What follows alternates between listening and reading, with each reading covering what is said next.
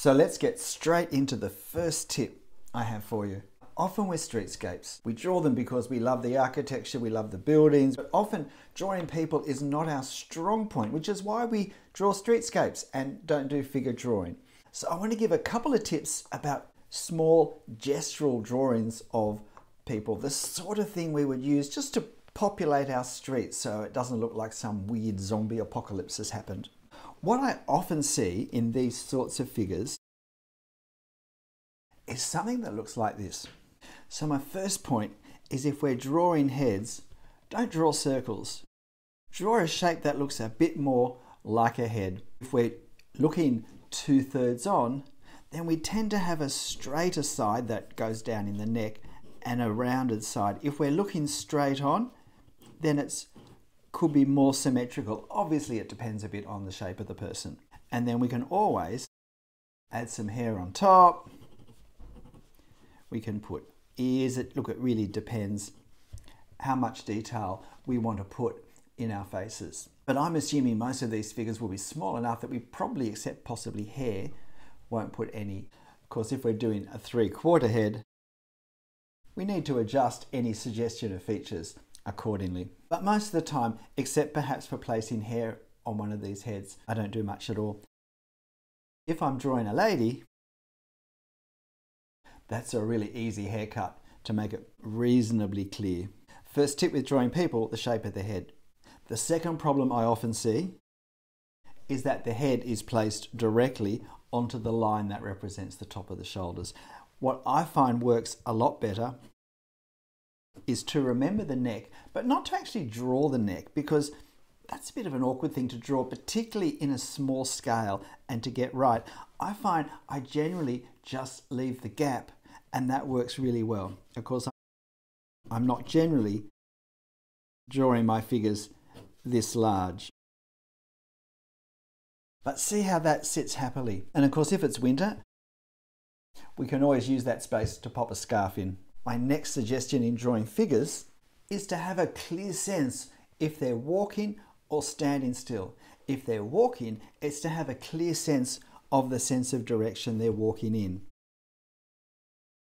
This gentleman is walking.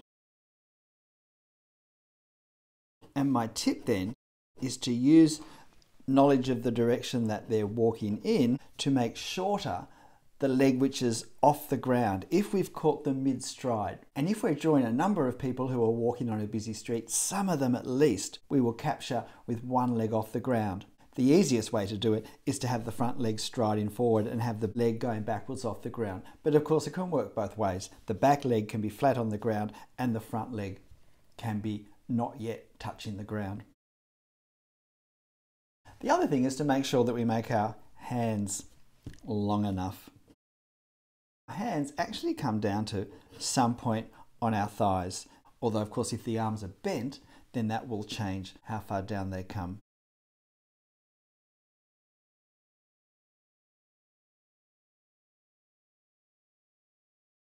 So we're just wanting to suggest figures really.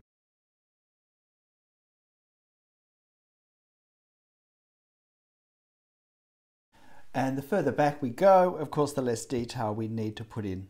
And we can sometimes use hair to show whether they're coming to us or walking away from us. So in these quick gestural drawings of pedestrians in our streets, we want to make sure that we draw something that suggests the shape of a head and not a circle. We want to leave room for a neck, however we draw the body. And when we draw legs, we want to indicate with a different height that the person's legs are not both on the ground at the same time, unless they are. My second tip in drawing streetscapes is a technique I have found really helpful in preventing a lot of frustration with one particular type of mistake. So let's say we're doing a streetscape. There's a spire. Maybe it's a church, maybe it's a town hall or some decorative building. So we have a spire and we want to put the spire on top of the tower. And I've exaggerated probably most people's mistakes in doing this, but this is what can happen. And suddenly our spire either looks lopsided or else it looks like it's leaning and it's going to fall over one way. And because these structures are often silhouetted against a horizon, it can be really frustrating if it's one of the last things we've drawn. So the technique I use in drawing spires is this.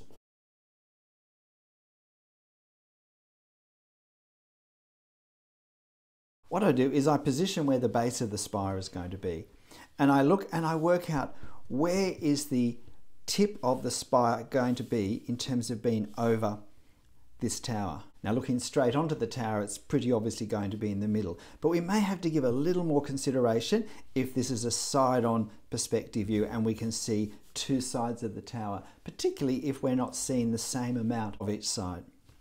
What I do is I work out where the center of the tower spire is going to be, which I want it to be in the center, and then I also work out how high it needs to be, and I do the point. And now the only decision is, do I draw the lines up or down? And in my experience, it's better to start at the top and draw down. And the reason I do that is because if I don't get it quite right, as is the case here, then I can often play around with it a bit and make it look a little more correct. But if the tip's in the wrong place, I can't play around with it at all. And so I find that drawing from the top down and ensuring that I get the tip of the spire in the right place gives me a little wiggle room if it doesn't line up exactly. And you might not think it from a quick look at my artwork. I know I often need that wiggle room just to make slight adjustments so that it looks correct, because the brain will favour a line that's in the right place and see it more clearly than something in the wrong place.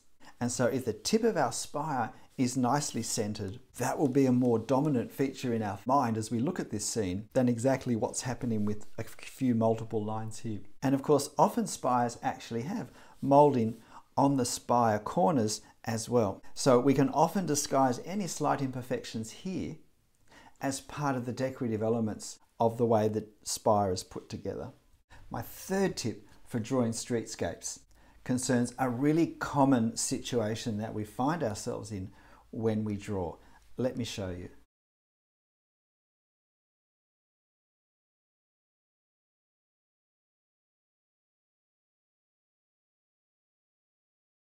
We draw a building. Now in front of this building though, we have a lamppost. And it's pretty dark, so we figure we can pop it in like this. But I would suggest a better way of constructing this scene, and again it's looking at the order in which we do things, is to draw the lamppost first. Let me show you the difference. Okay, so here's a very quick gestural lamppost, and now we put the building in behind it.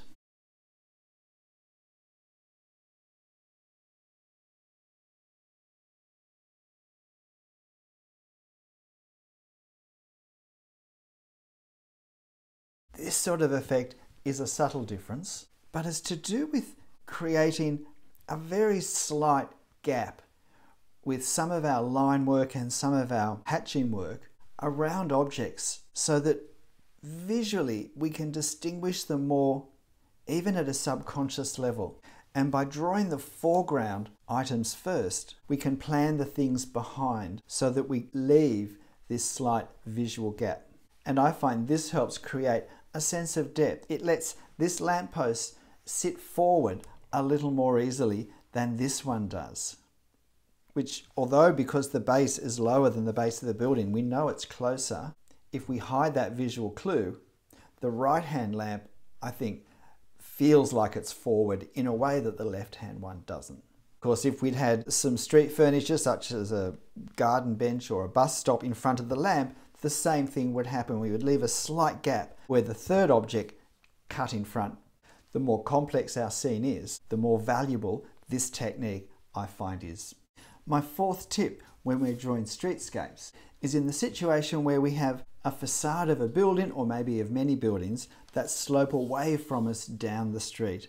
And so we have nice perspective angles, reducing the height of the buildings as they move further away. Now, in this sort of situation, one thing that I find really important to remember, particularly when we have a row of features that are all identical or near identical, such as windows, is to reduce the detail and to draw with a lighter touch as we move further into the distance. Let me show you. So we're going to put our row of windows between these lines.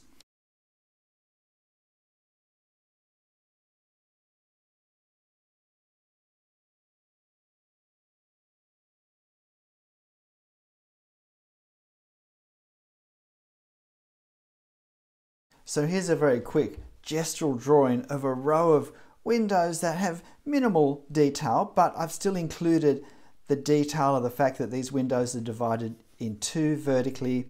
There's some timber stripping inside the window frames, and there's a vertical division between them. And if you notice, you'll see that while our vertical divisions are definitely three-dimensional with depth in the first view, at some point they become two and then just one single line. The detail, and if you like, almost the care with which we put the hatching behind the windows also reduces as the windows move further away. Our lines become more gestural and less exact.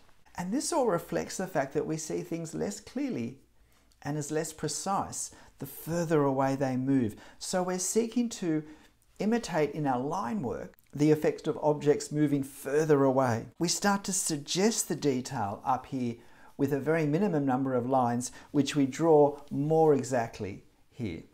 And it's a very important aspect in my drawing of helping to create a sense of distance. So drawing objects with less detail and a lighter touch, even when they're identical objects in life, helps create a sense of distance and is a great technique whenever we're doing a streetscape, particularly where the street is moving away from us.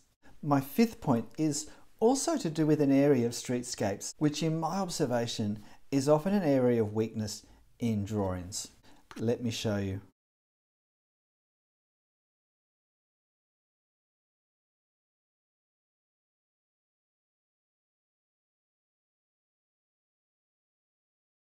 So here we have a small building sitting on the ground. But what if we drew it like this?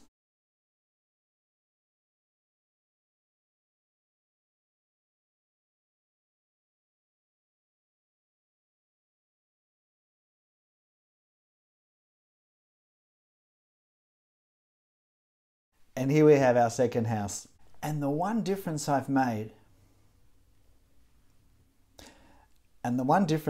intentionally, is instead of having these firm straight lines along the bottom of the building, I've deliberately chosen to put a broken line, broken in a very irregular way, to help indicate the fact that where most buildings touch the ground, it's not a smooth straight line. There's asphalt and gravel or grass or things coming up against the building that stop it being a smooth line. And if I'm trying to inject a sense of realism in my drawing, it's one of a number of ways that we can do that. I think it's common to put these straight lines in early because we're defining the shape of the building, and this is obviously a very important part of doing that. But if we can at least draw these lines lightly, in effect do dotted lines that we join some of the dots up later, I think it creates a greater sense of realism in our finished drawing. What do you think? G'day, I'm Stephen Travers. I hope you found these tips helpful and to some benefit as you continue to develop streetscape drawing. Hey, if you haven't subscribed yet, it's not too late. Hit the subscribe button, even notifications, and tell your friends if you think my channel is useful. Keep drawing, have fun. I'll see you next time. Bye.